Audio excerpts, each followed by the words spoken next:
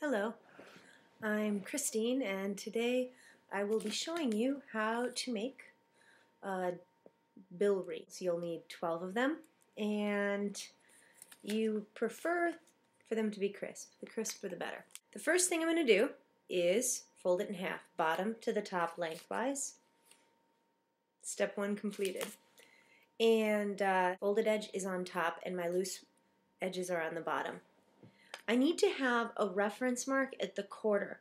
So what I'm taking is the very top and I'm folding it down to the bottom and just pinching. I'm not folding all the way across. Just line it up, pinch, let it go. I'm done.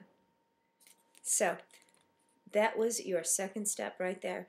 Next I'm going to take the vertex and I'm going to fold it over to where the crease intersects with the edge of the proverbial money shot, and I undo it.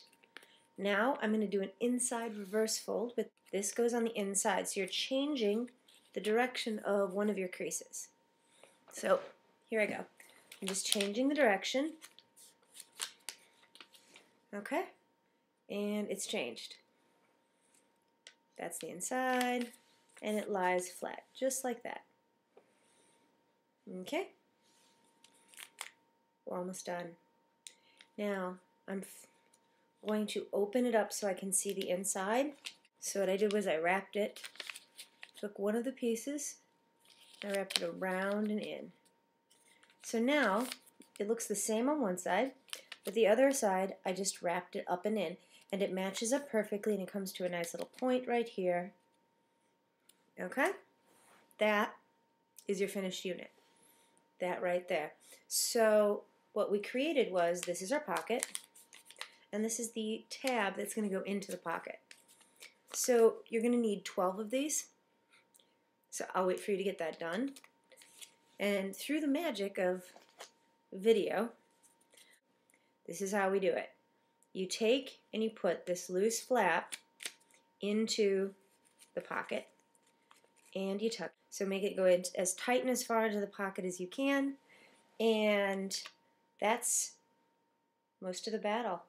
Is going to be folded over to meet this edge right here where they meet. Make a nice close-up of it. So this right here is going to fold over to here. So first I just get that lined up a bit, and then I'm going to make sure this comes to a nice clean point up here, and that's how you're going to be folding each one of them.